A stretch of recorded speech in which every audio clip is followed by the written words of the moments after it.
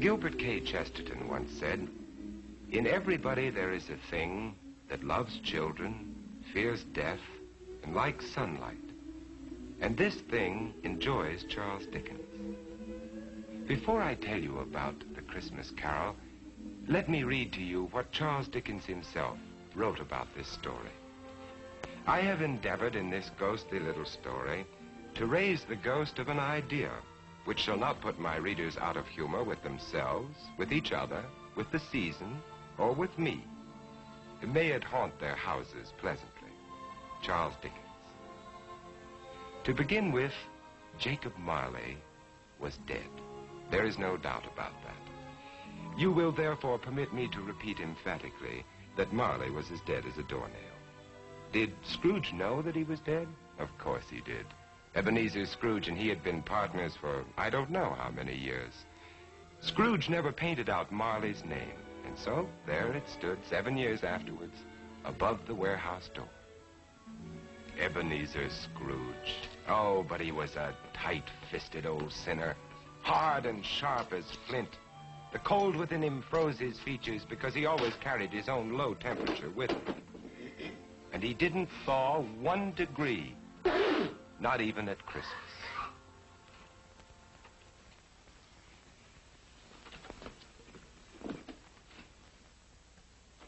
Merry Christmas. Merry Christmas, Uncle. God save you.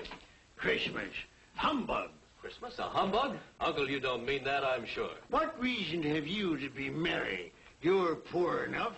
What right have you to be dismal? You're rich enough. Humbug. What's Christmas to you but a time for finding yourself a year older but not an hour richer? Every idiot that goes about with Merry Christmas on his lips should be boiled in his own pudding. Now, Uncle, I know you... Now, you keep Christmas in your own way, Fred, and I keep it in mine. Be off now. This is a place of business. Don't be angry. Come dine with us tomorrow. No. Caroline will be happy to see you. Why did you ever get married? Because I fell in love. Love? That's the only thing in the world more ridiculous than a Merry Christmas. Good afternoon, nephew. Uncle, I'm sorry with all my heart to find you like this. Merry Christmas, Bob. Merry Christmas, sir. Let me hear another sound from you, and you'll keep your Christmas by losing your situation.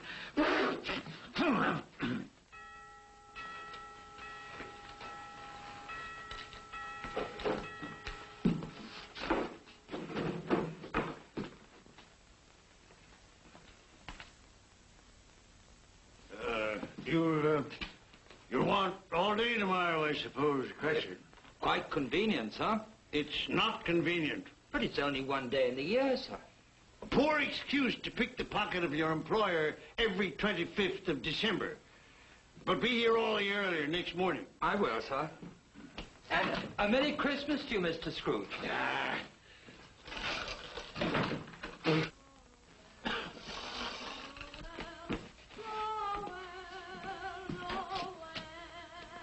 Christmas. Nonsense. Humbug.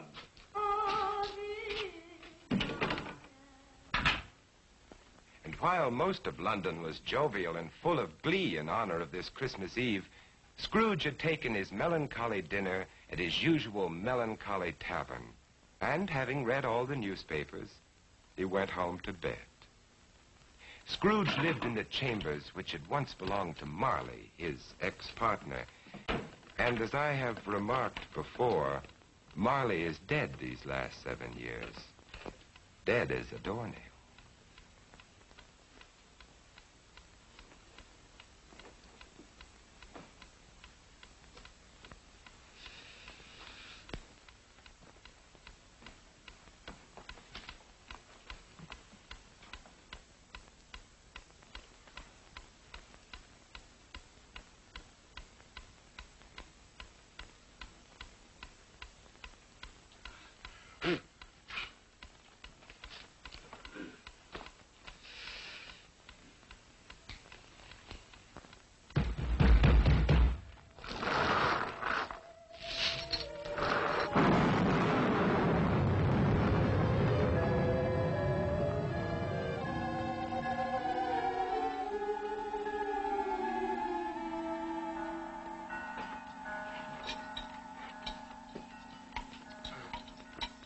Ebenezer Scrooge? How now? What do you want of me? Much. Who are you? Life I was your partner, Jacob Marley. You don't believe in me? I don't. What evidence would you have of my reality beyond that of your own senses? I don't know. Then why doubt your senses? Because a slight disorder in my stomach could make my senses cheat me. You might be an undigested bit of beef, a blot of mustard, a fragment of underdone potato. Humbug, I tell you, humbug! Mercy on me, dreadful apparition. Now, do you believe in me or not? I do. But why do you come to plague me? And why do you wear that ponderous chain? I made it, link by link in my life, as you are doing for yourself on earth. It is now a part of my penance, and I am here tonight to warn you of a fate such as mine. But, Ebenezer, if you change your ways, you have a chance of escaping my doom. You were always a good friend to me, Jacob. Thank you. Thank you. You will be haunted by 3 spirits. Without their visits, you cannot hope to shun the path I tread. Expect the first tomorrow, when the bell tolls 1. Expect the next on the following night at the same hour, and the third on the next night, when the last stroke of 12 has ceased to vibrate. Couldn't I take them all at once, Jacob, and have it over with? Look to see me no more, and look that for your own sake you remember what has passed between us.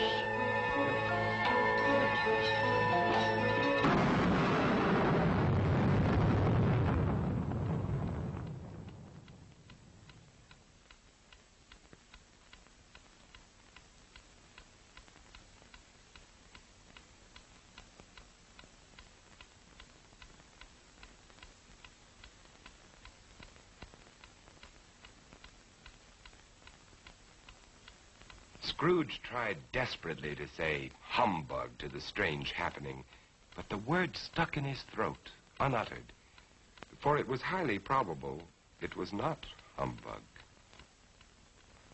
Being very much in need of repose from the experience he had undergone, or shall I say, fatigues of the day, he went straight to bed without undressing and fell asleep in an instant. A few hours later,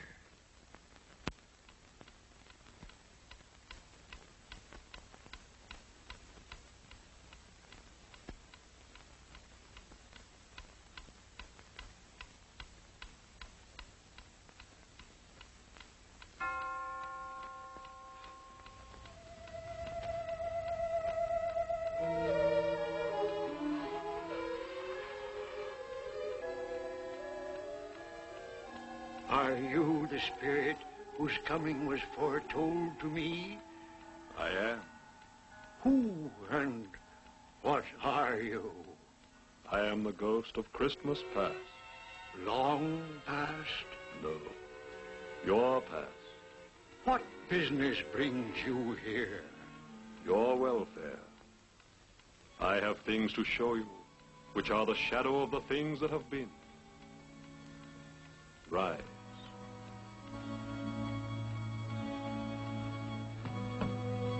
And walk with me.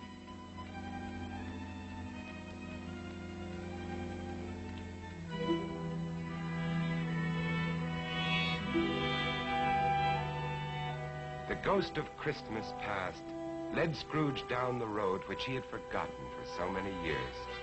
He showed him a Christmas day in the past, which was a happy one for most children, but not for one lonely schoolboy. Ebenezer Scrooge. Do you know that boy?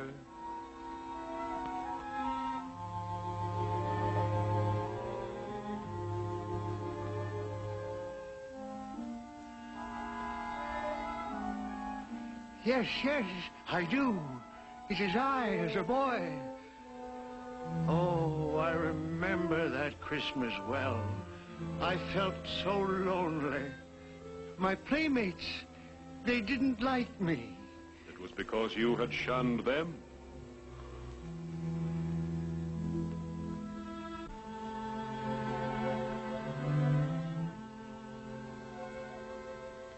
Oh, poor boy.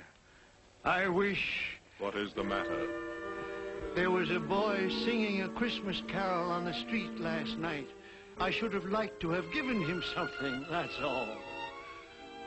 Shall I show you another Christmas, 40 years ago, when a fair young girl released you from your marriage contract? No, no. Because she discovered you had ceased to love her. Your greed, avarice, and desire for wealth had killed the love she had for you. No, no, Spirit. Show me no more. Leave me. Haunt me no longer. Awakening in the middle of a prodigiously tough snore and sitting up in bed to get his thoughts together, Scrooge had no occasion to be told that the bell was again upon the stroke of one.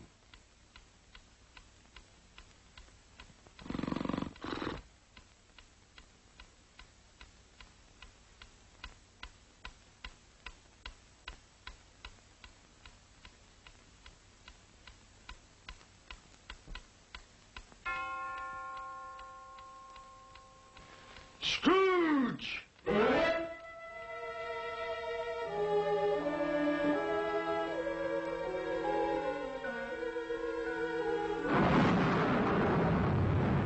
I am the ghost of Christmas present. Look upon me. Yes, Spirit. Conduct me where you will. I went forth last night on compulsion, and I learned a lesson which is working now.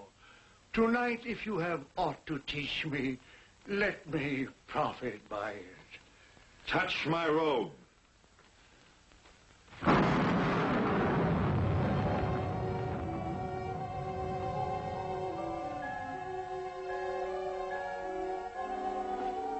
Look.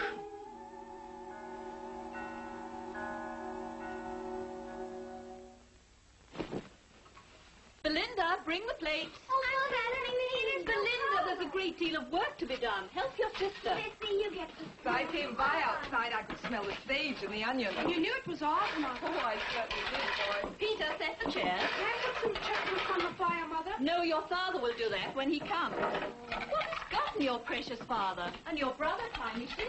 And Martha wasn't as late last year by half an hour. Oh. This is the house of your clerk, Bob Cratchit. But he has hardly a penny to his name. I, the ghost of Christmas present, have blessed his house. Here comes Bob now with another member of his family, Tiny Tim. And a Merry Christmas, everybody. And there you are, Tiny Tim, right in your own chair. Merry Christmas, Bob. And Martha. Yes, here I am again.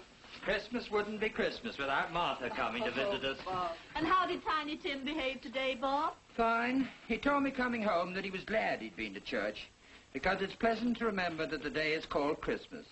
after he who made the lame to walk and the blind to see. Oh, beautiful Christmas table. It would be more beautiful if we had a turkey, but we'll manage. Of course we will. See what a happy family your clerk has on only 15 shillings a week? Tiny Tim. I didn't know he was sick and a cripple. Mr. Scrooge. I give you Mr. Scrooge, the founder of the feast. The founder of the feast, indeed. I wish I had him here. I'd give him a piece of my mind to feast upon. Dear, it's Christmas Day. It should be Christmas Day, I'm sure, when one drinks the health of such an odious, stingy, hard, unfeeling man as Mr. Scrooge. My dear, it's Christmas. Very well. I'll drink his health for your sake, and because it's Christmas. Long life to him. A Merry Christmas and a Happy New Year. A Merry Christmas and a Happy New Year. God bless us, everyone.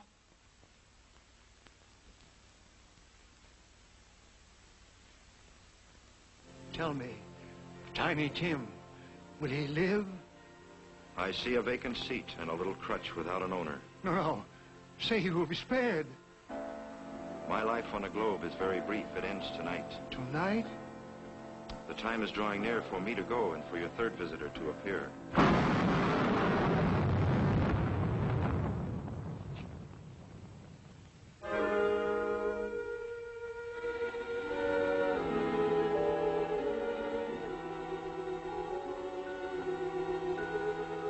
I am in the presence of the ghost of Christmas yet to come. Ghost of the future, I fear you more than any specter I have seen. But lead on, I want to know.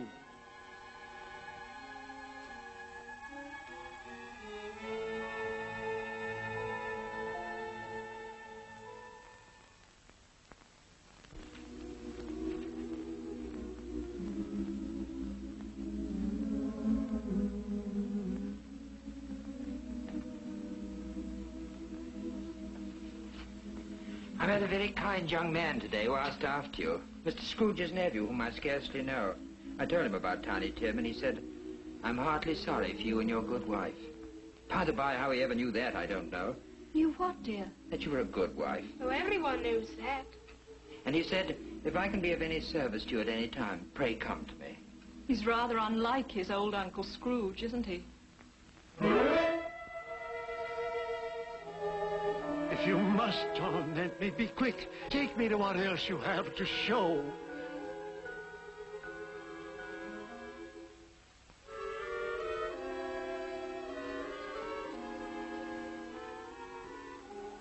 I don't know much about it either. I only know he's dead. When did he die? Last night, I believe. What had he done with his money? I haven't heard. But he'll have no use for it where he's going. It's likely to be a cheap funeral, for upon my life I don't know anyone to go to it. Suppose we make up a party and volunteer. When I come to think of it, I'm not at all sure that I wasn't his most particular friend. For we used to stop and speak whenever we met. I don't mind going to his funeral if lunch is provided. Tell me what man they are speaking of. Who is it that lies dead?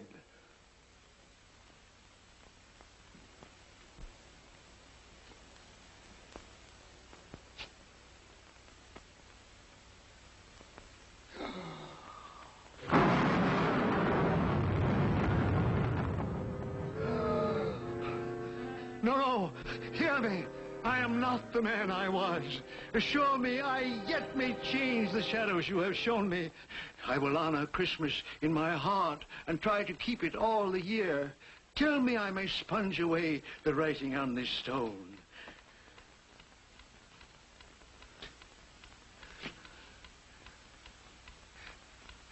Marley! Marley! Jacob Marley! Heaven and Christmas time be praised for this. I will live in the past, the present, and the future. The spirit of all three shall thrive within me. Boy,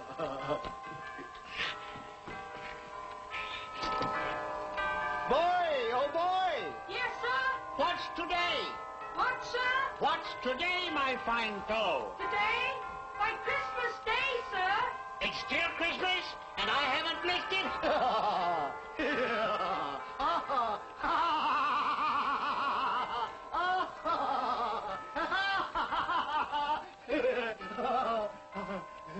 For a man who had been out of practice for years, Scrooge gave a most illustrious laugh, the father of a long line of brilliant laughs.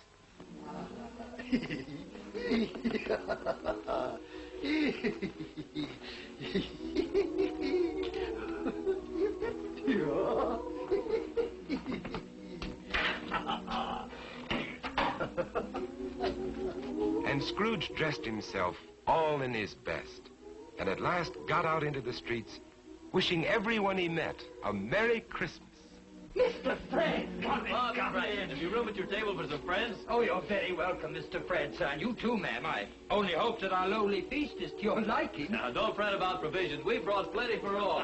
Merry Christmas, Bob. Mr. Scrooge! And Mrs. Cratchit, for you. Mr. Scrooge! My dear, that's for you. Darling, for you. For me? And you, sir. Oh, Mr. Scrooge, I don't know how we can ever thank you. Don't. And I'm going to raise your salary and help your large family in every way possible. And Tiny Tim.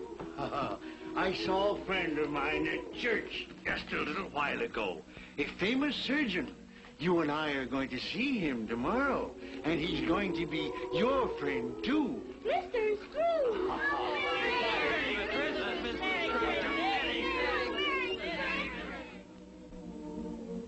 Scrooge went his word. He did it all and infinitely more. And to Tiny Tim, who did not die, he was a second father. Scrooge had no further dealings with ghosts, but it was always said that he knew how to keep Christmas well, if any man alive possessed the knowledge. May it truly be said of us, and all of us. And so, as Tiny Tim observed, God bless us, everyone.